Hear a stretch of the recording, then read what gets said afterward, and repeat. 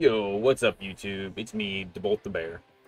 Hope everyone is doing well. We got a bit of a different video for everyone today. I had a request in one of my previous videos for some tips on how to play against the Xenomorph. But before we get into that, did you guys know that my goal is 1K by the end of the year? If you like the video and sub, I'd really appreciate it. It also helps me understand what all of you want to see more of. Back on topic, in this video, I'm going to go over just a few major things that can make going against Xenomorph much easier for you and will possibly help you last just a little bit longer in chase for your teammates. So I hope you guys enjoy this. Like I said, it's just a few little things that I put together with a friend in customs where we just kind of set things up in a way that you guys would understand. There's just a few things that you can do with turrets and in chase that would actually probably make you last a bit longer than the casual survivor doesn't last very long against Xenomorph in chase, mainly because they don't understand where turret placement should be and what not to do at pallets, things like that. There's a lot of counterplay to Xenomorph, but people didn't want to learn it at the time, and so it has that negative stigma of everybody just wants to go next against Xenomorph, or they hate Xenomorph, when in reality, Xenomorph actually has quite a few things that you can do against it. It's just, it takes setup. But we're going to get into the video. I appreciate everybody, and I hope you enjoy this kind of change of pace. If you guys want to see more stuff like this, let me know, and I can think of things to put together, or you can give me recommendations on things to put together. But let's get into it.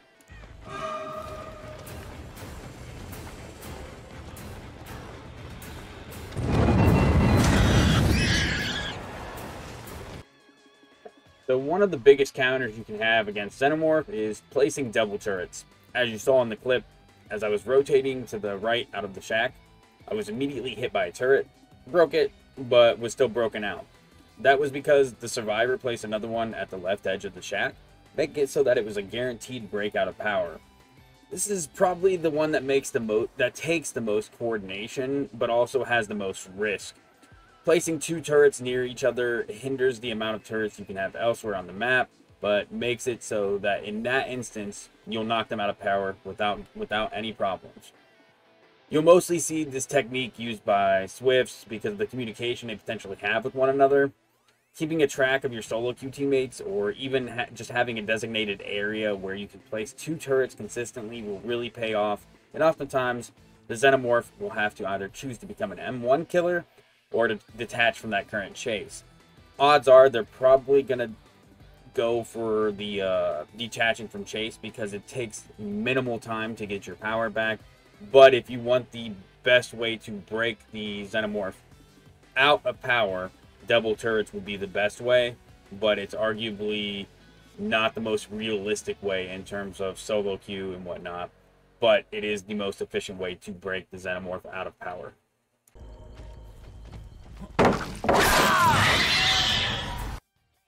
Alright, so that brings us to the next one, and this one's a don't. You don't want to do this. Camping pallets. I see it in a ton of my matches. Experienced survivors, inexperienced, intermediate, all sorts. Camping pallets, it's not great. Xenomorph, along with a few other killers, can down you insanely fast if you don't play pallets correctly against her. Greeting pallets is actually one of the best ways to play against her because then you're forcing the 50-50. When you camp the pallet, you're giving the Xenomorph plenty of time to react and fire a shot while you're in animation, making it feel less fair. I can't tell you how many free hits I've gotten from survivors that just camp pallets as I'm going to them just to pre-drop the pallet. That doesn't work. And depending on the loop, it could hurt you. Loops where even just a portion of the survivor's head is visible are where Xenomorph is the strongest. So keeping that pallet up to have mind games with really helps in keeping you alive. And don't be afraid to fake a pallet drop, stretch those loops out for longer, and if you do take a hit, make sure to rotate out of the loop. You really want to keep Xenomorph busy as long as possible because she benefits from ending chases fast. So the longer you loop her, the harder the match will be for her. And that's what you want at the end of the day. Your teammates will thank you, and you'll have a better chance of getting out. Everyone will. It's just don't camp pallets. It's the worst thing. I see it so much. It's the worst thing to do against Xenomorph because it literally is a free hit. And I don't know how true this is, but I feel like if you drop a pallet at a certain time when the Xenomorph launches their tail, I won't get stunned. I've been noticing it a lot more since the update to Unreal, and I don't know if that's intentional or not, but I'm sure you've seen it in my videos where I'm like running face first into a drop pallet while I'm shooting my tail and I still get the down. So just another reason not to camp the pallets.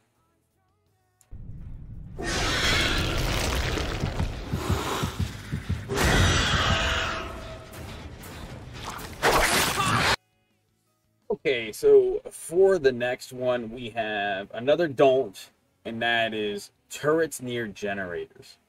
This one's a huge one.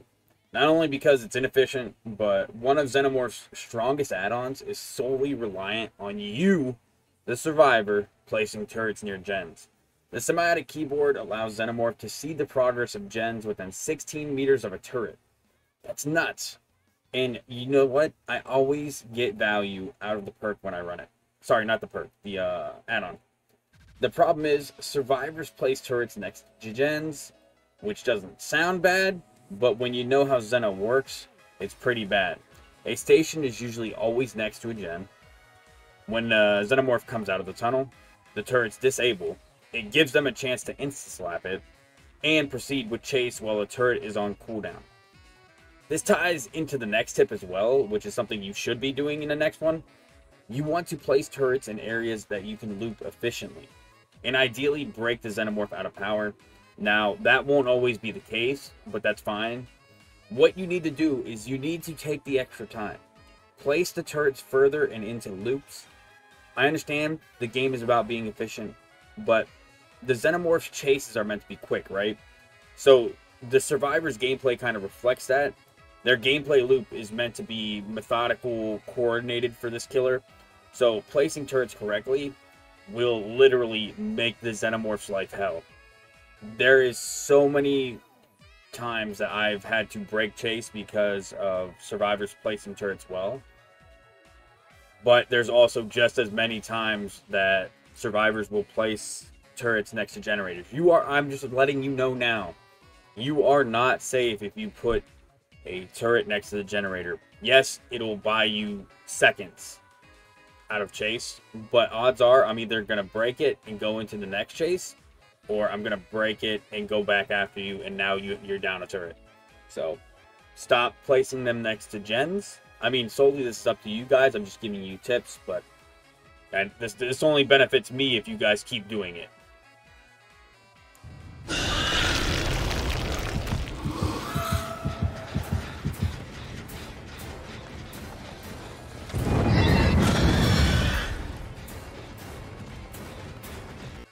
Alright, and that directly leads into the next one, which is a do. Alright? And that's placing turrets in loops. After double turrets, this is the most ideal way to place turrets against Xenomorph. Now, I understand the loop in the clip wasn't exactly the best to showcase because of its height, but using it as an example of how you can rotate Xenomorph into a loop, forcing them to chase as an M1 or break the turret is just as effective here. Now, I did make the point that a couple seconds didn't matter when you set a turret next to the generator, but you flip that. It is absolutely important if you're already in chase. Seconds can cost you valuable gen time that you could be getting other survivors. Alright? As you saw, I chose to break the turret to remain in power, right? Now, while I did that, the Dwight was able to make it to another tile completely. So seconds in chase are different from seconds getting off the generator. Seconds getting off the generator, I'm already slapping the turret, and I'm just back in chase. You're going to go to a loop anyway, right? Now this one, it's just going to take forever because I'm actively chasing you. And now you're making it so that you make it to another loop. You didn't use the pallet, and I have to choose whether to continue chasing you or not. So this is how you should be thinking while playing against Xenomorph. You're thinking about the rotation. Get Xenomorph into the loop, break the Xenomorph out of power. If not, force them to break the turret and rotate out to another tile. This makes it extremely hard to play against. Sometimes it may even make the Xenomorph break chase. if things aren't being done fast, the Xenomorph is suffering. If you guys take away anything from this video, I want you to take away that. Xenomorph is meant to end chases pretty quick. And if not, they need to leave the chases. That's why they have the tunnel system, because you will always be able to find a survivor as Xenomorph. It's just committing to them or not. You don't want to go into a chase that's going to be massively long. I do it all the time just because I'm a brute force kind of player, but you don't want to do that as Xenomorph. You want to be chasing and ending chases quick.